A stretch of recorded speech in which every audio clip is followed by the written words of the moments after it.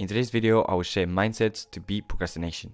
They have helped me trick my brain into doing very hard work, and I hope it helps you too. The first mindset is to stop judging your work. Most people find it very hard to start an activity because of the high expectations of one's art.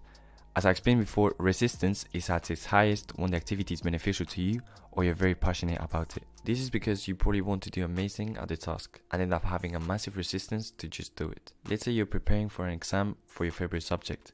If you get a high grade, you'll be accepted in the university you always wanted to go. Now you're stressing and expecting the revision to be highly productive and your flashcards to look the prettiest. This can happen in any situation, at your job, making music, or even starting your own business. And it's the expectation to do great that impedes you from sitting down and just doing whatever it is. So just tell yourself, make some garbage. That's right, let's write the worst piano piece and laugh at the result. How do you think I beat procrastination when making this video? By hitting the record button and laugh when listening to myself sing when I get the words wrong. Just listen to this. Resistance is the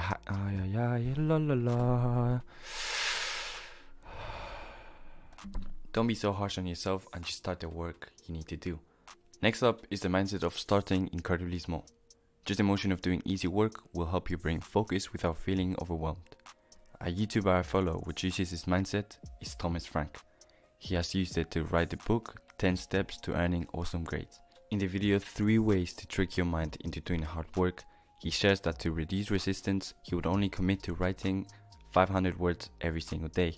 Thanks to this low resistance, what was going to be a simple PDF file resulted to be his first book. Stephen Denier is another great example of this.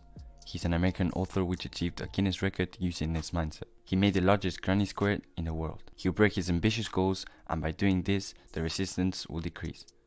One quote he said that I try to apply to all of my objectives is, "When I say that I want to hike 33 trails in the front country, people think about the decisions at the top of the mountain. But that's not what it is about. Because if you don't make the right decisions when you're on the couch, there is no decision that occurs at the top of the mountain." In other words, he's saying that in order to achieve your most ambitious goals, you should make the small decisions and actions count. The final mindset to have when procrastinating is to just do it. I mentioned this briefly on my last video, so here's a more detailed explanation. Like I said, resistance is usually stronger when the outcome of the task is more beneficial. Therefore, we can say resistance acts as a guide or compass to the most important tasks. Every time you feel resistance to do something, just do it. Break the activity down, don't judge yourself, and get to work. Try this out and you will most likely realize it wasn't very hard to do. Soon, you'll become a master of defeating procrastination.